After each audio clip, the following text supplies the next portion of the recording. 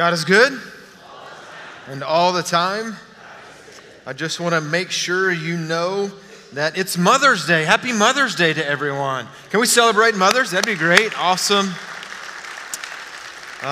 And ladies, I want to make sure that you are aware that we have these wonderful crumble cookies after the service. If you walk through the atrium into the family center, there's a bunch of cookies there, a couple places to take pictures. And I thought if I were to make this announcement, this would be the best way I could secure my own cookie. By, just, it's all for you, right? The announcement is for you today.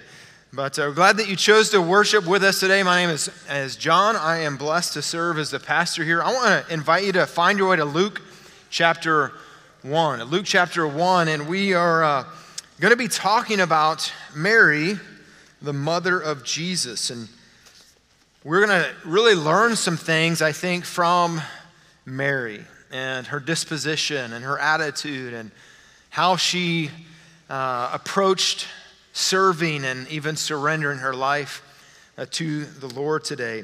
But I do want to take a moment, because I get to be up here, is to say Happy Mother's Day to a few special people. I'm thankful that pretty much every Sunday I get to worship with my mom. And my mom is here, so Mom, would you wave at us? You want to make you stand? All right, Happy Mother's Day. And also, my mother-in-law is right down here. You want to wave at us too and get to embarrass all of them? And then, of course, my wife is here, so Happy Mother's Day to all of them. And I'm thankful for them. Could we, before we really get into the message today, could I just ask all mothers to stand for a moment? And we can celebrate all the mothers in the room. Thank you. Great to celebrate you moms. You can stay standing, sorry.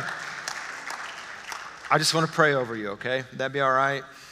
And let's pray over these wonderful ladies. God, we thank you for how you've designed us differently.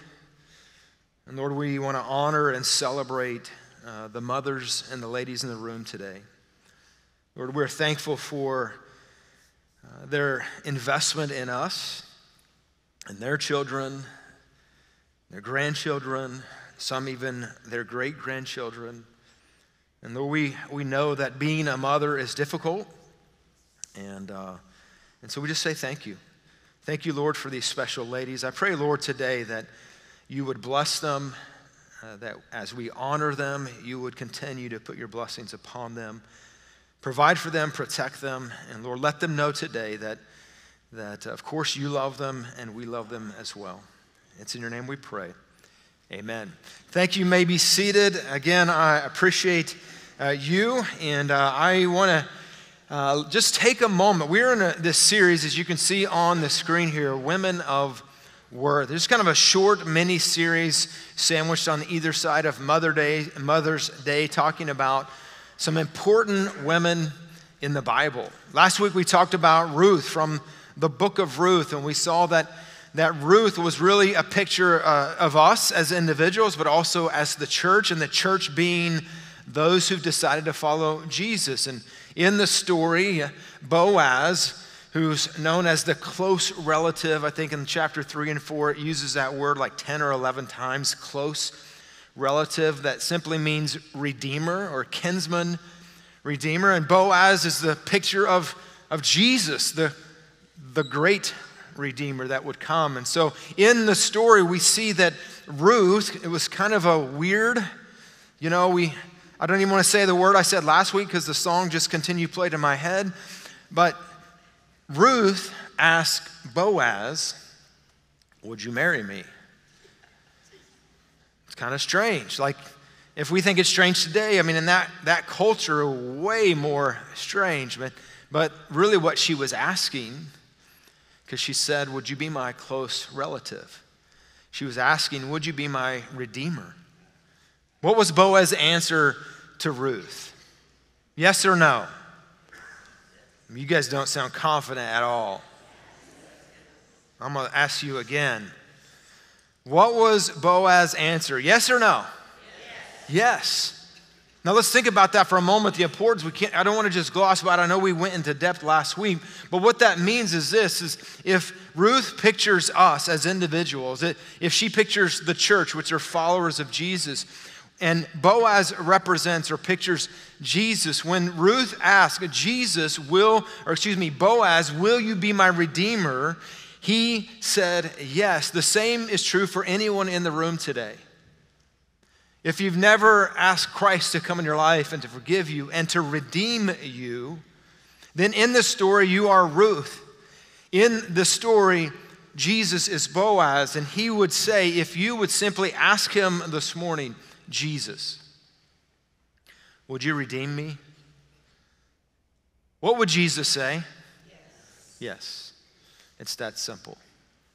And I don't want to move on to the next story this morning without giving you that opportunity just to say, if you would like to receive Jesus into your life, to surrender your life to him and receive grace and forgiveness and to be redeemed, the scripture says, by the blood of the Lamb, Jesus, you simply have to cry out to him.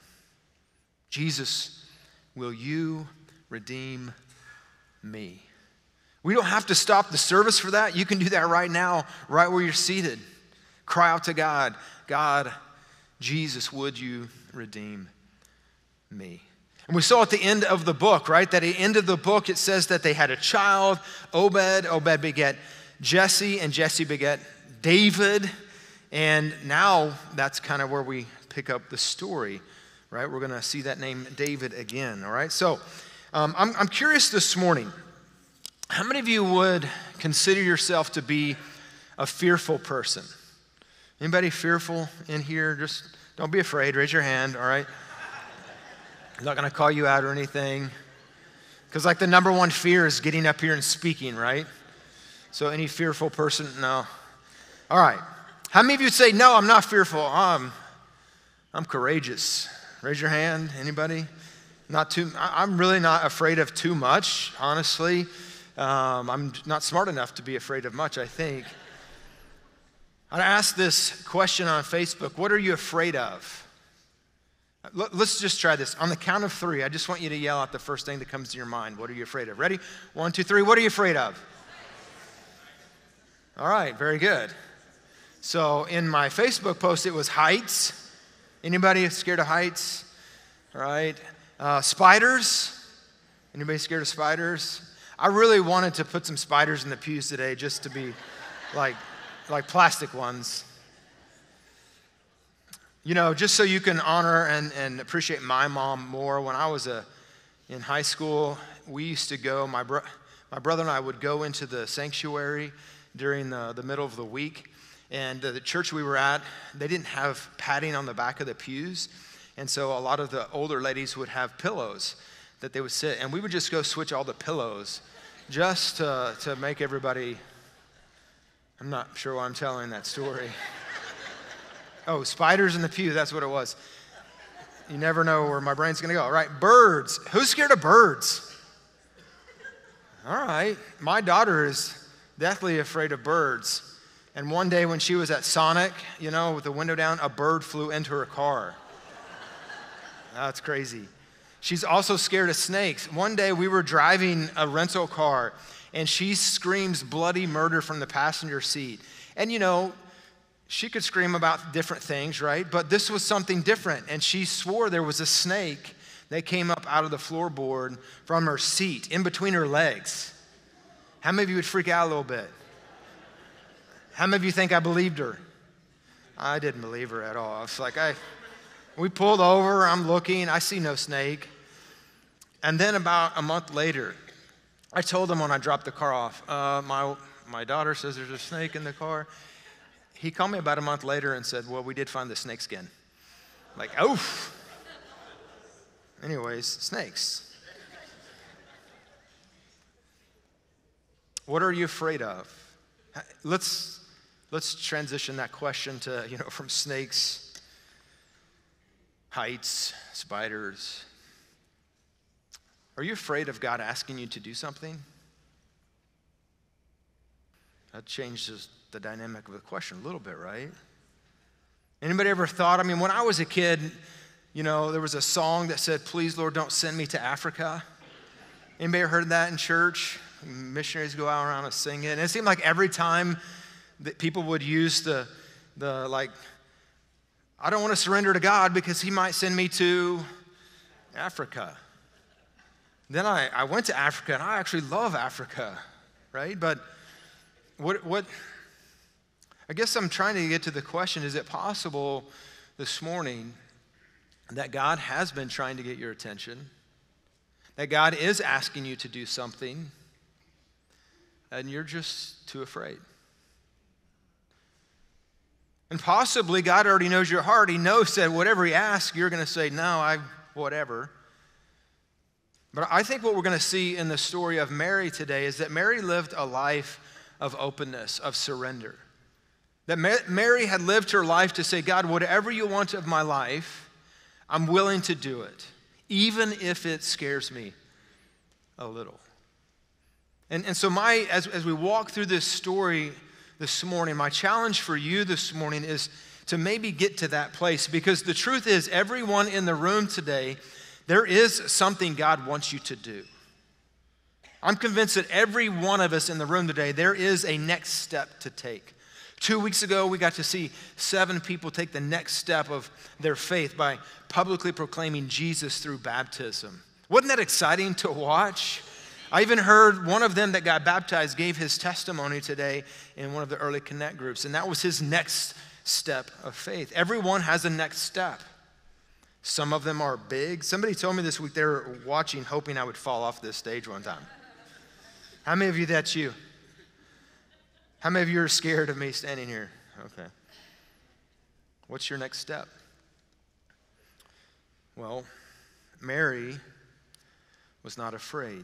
So let's look at the text. And I'm going to give you 2 reasons why I think that we often are fearful of, like, what's God going to ask me to do? The first one is this: God's invitations often feel like interruptions. God's invitations often feel like interruptions. Can you identify with that? Yes or no? Ever felt like God's interrupting your life? I got a good thing going here, God. What are you doing? Let's look at the story. Luke chapter 1, verse 26. Now in the 6th month, the angel Gabriel was sent by God to a city of Galilee named Nazareth, to a virgin betrothed to a man whose name was Joseph, of the house of David. The virgin's name was Mary, and having come in, the angel said to her, "Rejoice, highly favored one. The Lord is," this is a great statement, "the Lord is with you. Blessed are you among women." Verse 29, but when she saw him, she was, what's the word? Would you be troubled if the angel showed up? I think what we typically see pictured as an angel, you know, like blonde hair, blue eyes, maybe looks a lot like me, with wings, you know, pretty face, all the perfect whatever. I don't think that's the picture of Gabriel. Because every time Gabriel shows up, what does he always have to say? Don't be afraid, right? Fear not. Always.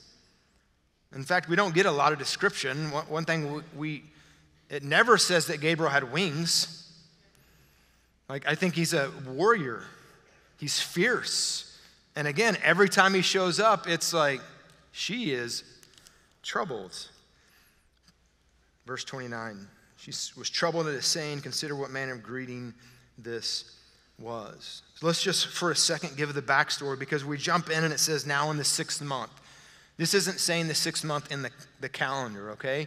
This is followed up from the first 25 verses in Luke chapter 1. And it begins in Luke chapter 1 with Zacharias, the priest, going in to pray.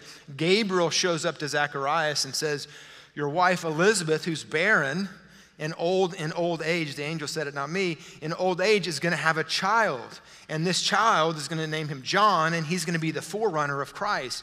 Fast forward 30 years from this point, and we see John the Baptist standing there as Jesus walks down the road. And what does John the Baptist say?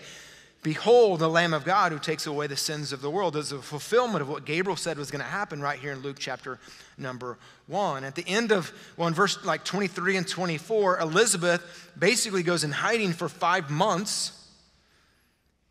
What is God doing? And we pick up verse number 26, now in the 6th month. So it's talking of the 6th month of Elizabeth's pregnancy. What God has been doing, God has been silent for 400 years, and all of a sudden silence is broken with Gabriel's announcement that there would be a baby born named John, who's going to be the forerunner of the one, Jesus, the Messiah. Behold, the Lamb of God who takes away the sins of the world.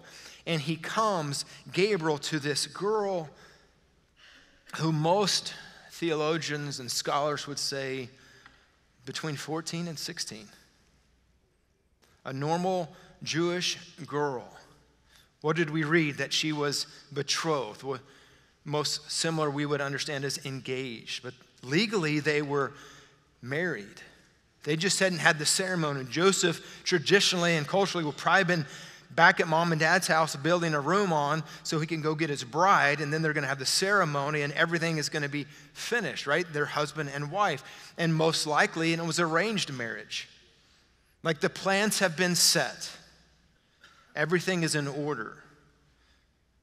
From the time that she was old enough to understand her purpose and plan in life, this was what it was.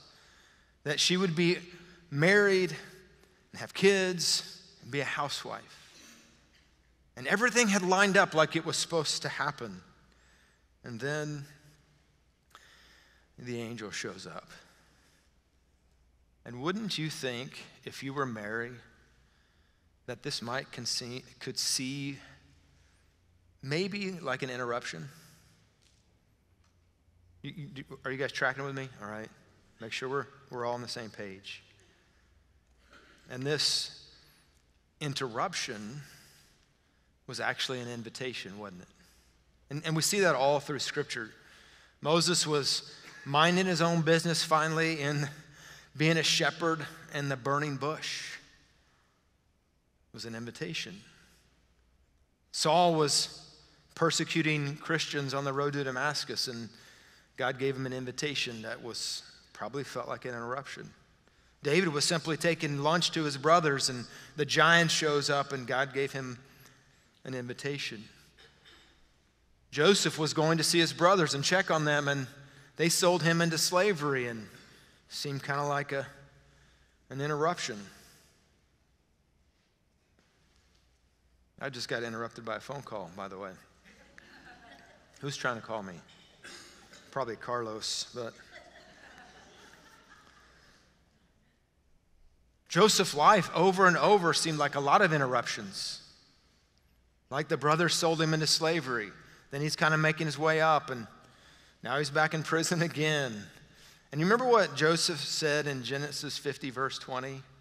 What you intended for harm, God meant for good. And so sometimes God's invitations seem and feel like interruptions.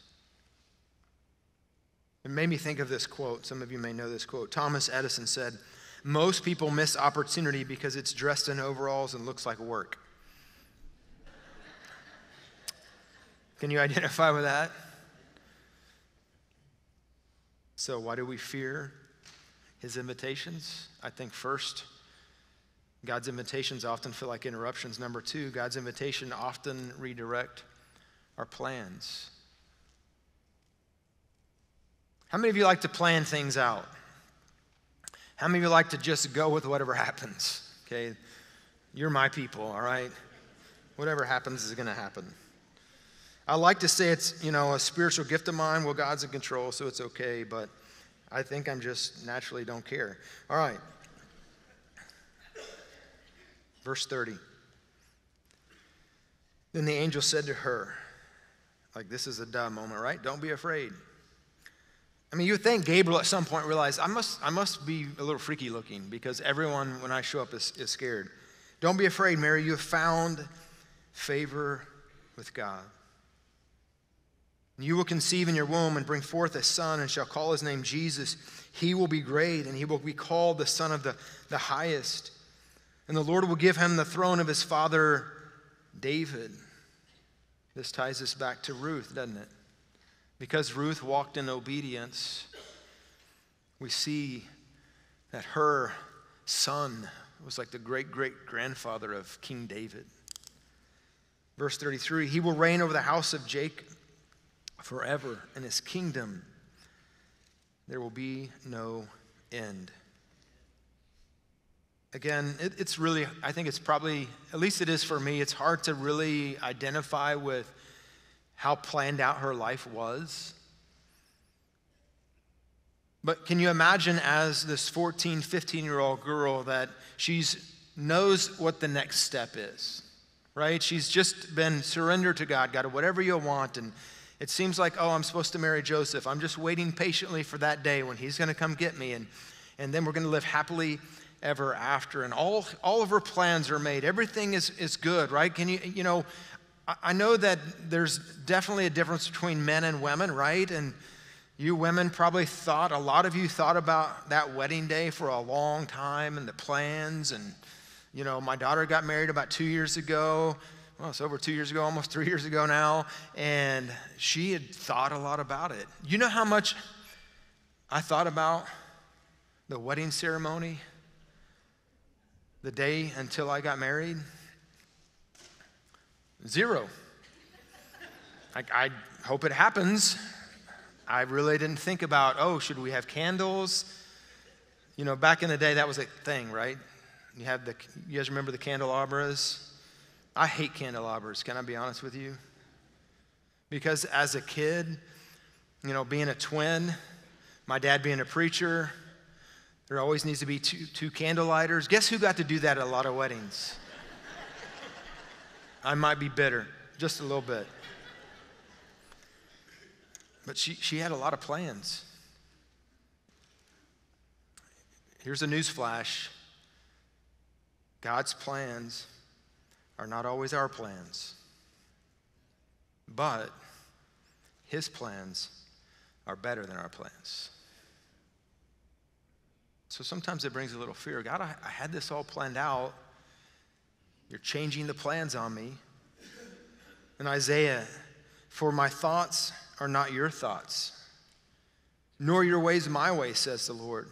For as the heavens are higher than the earth, so my ways are higher than your ways, and my thoughts higher than your thoughts. Proverbs says, a man's heart plans his way, but the Lord directs his steps. And I don't know, maybe there's some fear.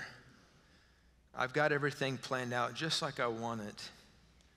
I sure hope God doesn't change them.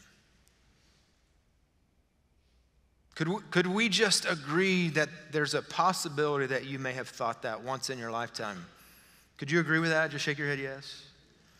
Could we agree that it's a possibility that you're thinking it right now? If you agree with me that everyone in the room has a next step, then the potential for every one of us to have fear of what God is asking us to do is also a potential. Jeremiah 29:11, I love this verse. For I know the thoughts that I think toward you, says the Lord, thoughts of peace, not of evil, to give you a future and a hope. We focus a lot of times on the future and a hope, and those are great. But I think there's two letters in this verse that just kind of resonate with me. They're both the letter S. For I know what is it? Thoughts, plural. Think about that for a moment. The creator of the universe thinks about you. Thoughts. He says the Lord's thoughts, plural again, of peace. Think about that. Isn't that pretty amazing to think? God just didn't think of John Haley one time and create him and let him go. Good thing. God continually thinks about me. God continually thinks about you. I think mothers more than dads understand this, the depth of that. We learned in our marriage conference a few weeks ago that that I'm just thankful to know it's scientific, that we as men, we have the ability to think about absolutely nothing. Thank you, Steve, for enlightening us. And all the women said, amen, right? Hey, it's scientific. Thank you, Steve. But don't mothers have an innate ability to ponder things? Sometimes worry about things? Or just sit and think, blessings over their own kids? Mothers, is that you? And if God has given you that ability to do that, think about that God does that for us. Thoughts. That God, the creator of the universe, thinks about you. Let's get back to the story. Verse number 34. Mary said to the angel, "How can this be, since I have not known a man?" Like, this seems like a pretty legit question, right? This is impossible. And maybe this morning, the next step for you, God is asking you to take, might seem impossible. Like, maybe God is inviting you not to give up on your marriage. Maybe God is inviting you to share the gospel with the one that you've been praying for. Maybe God is inviting you to forgive someone. And let's be real this morning, that can seem impossible, right? Maybe it's a simple thing. God's wanting you to join a church or join a connect group. Maybe God's wanting you to give or give to missionaries. Maybe, though, God is wanting you to surrender everything to him. God, you have total access. Whatever you want from my life, before you've been asked, the answer is yes. I met with one of our college students this week, and he's about to leave this Tuesday to go to Mexico for 6 weeks on a mission trip with like college campus ministry, and he's going to be in Monterrey, Mexico. So we just got to meet, talk about it, and pray over him. And here's what he said: "John, I want you to pray because I'm really wondering, I'm really praying that maybe God wants to redirect my plans. Maybe God wants me to surrender to full-time ministry." And he's like, "I don't know what that looks like, whether that's in college campus ministry, whether that's on a church staff, whether that's being a missionary. Like, I have no idea." And I told him, I have no idea. Just keep praying. I love the fact that you can sit with a 20-year-old that just says, yes, whatever you want, God, whatever you want of me. Well, I wonder how Mary is going to respond, just in case you don't know. Let's look. Verse 35. "And the angel answered and said to her, 'The Holy Spirit will come upon you, and the power of the highest will overshadow you. Therefore also that Holy One, I'm going to say it again, that Holy One who is to be born will be called the Son of God. Now indeed, Elizabeth, your relative, has also conceived a son in her old age, and this is now the 6th month.'" There we go. There's the 6th month for her who was called barren. Verse 37. "For with God..." Why don't we just look on the screen? You may have it on your Bible, but let's look on the screen. Could we read this together? Would that be all right? On the count of 3. Ready? 1, 2, 3. "For with God..." Let's do that again. Do you believe that? Ready? "For with God..." So what do we really have to be afraid of? Right? If God is asking, verse 38, Mary said, so here's her response: "Behold, I am a maidservant of the Lord."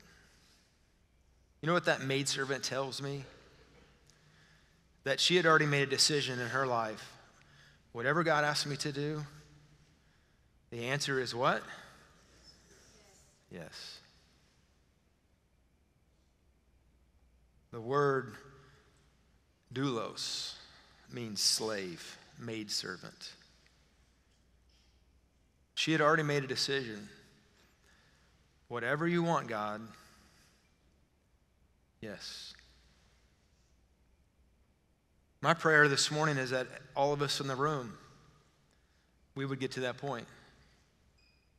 Whatever you want, God, yes.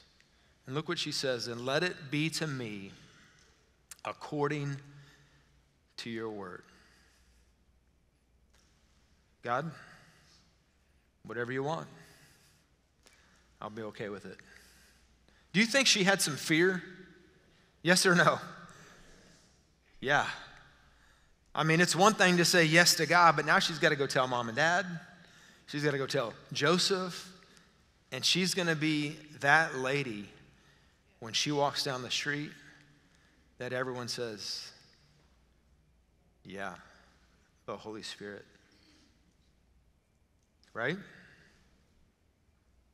She's going to be the one in the grocery store everyone's staring at, talking about. I grew up in a small town. I know what that's like, right? There's that Mary. In fact, 30 years from this point, it would be said of Jesus, remember, this is Jesus, the son of Mary.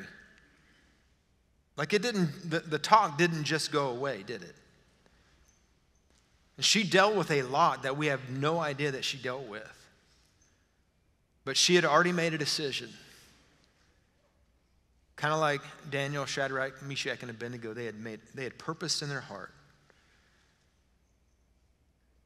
She had purpose in her heart. I'm the maidservant of God. Whatever you want, yes. You see, obedience is your responsibility. An outcome is God's responsibility. God, I'm surrendering all to you. Whatever you want, even though I'm afraid. What's the answer? Yes. Simply put, what I want you to do today is pray and then obey. That's pretty simple, isn't it? Pray, and what is the word?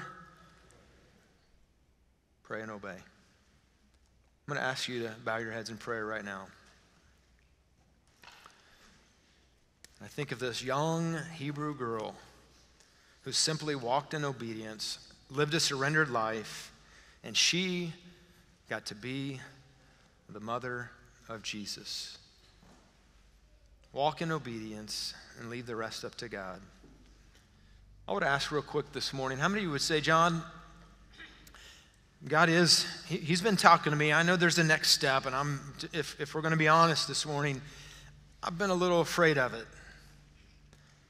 If that's you, would you just put your hand up? I just want to pray for you. Just put your hand up, right? There's a lot of us. Just put your hand up. A lot of us. All right. Thank you for being transparent. You can put your hands down. I'm going to say, John, I'm not sure God has been asking me anything, but to be honest, I haven't really been that willing to listen. Anybody like that this morning want to raise your hand and confess that, and I can pray for you? All right. A lot of honest people in here. I get that way at times. I have to check my heart all the time. You can put your hands down. So here's the simple thought, right? Pray and obey. And if you raised your hand, or even if you didn't, my invitation this morning as we sing and close out the service is just to come seek the Lord at his altar. And maybe you need to tell him, God, I'm willing. Maybe you're 16 in here today and you have no idea what the future holds, but maybe today God is just saying, hey, just surrender. Be like Mary and just say, whatever you want, God, I'm willing to do it. Maybe today is the day just to come and to pray and say, God, I lay it all out for you. I'm yours. I'm your servant. Whatever you ask, whenever you ask, the answer is yes. Maybe you're 66 in here and you need to pray the same prayer. God, whatever you want, I say yes. So I'm just going to encourage you. pray and obey. Would you stand with me as I pray? God, we thank you for the gift of Jesus. We thank you this morning that if we will ask for you to redeem us, you will say yes. Lord, thank you for the faithful obedience of Mary. I pray, Lord, that in spite of our fear, we will display faith. That our response this morning would be surrender. Whatever you want, God, of me, I say yes. That Christ, well, he's enough. Move in your church this morning. Lord, we love you and we thank you. Again, we're gonna close the service in song. If you'd like to come and pray, spend some time with the Lord, you're welcome to do so.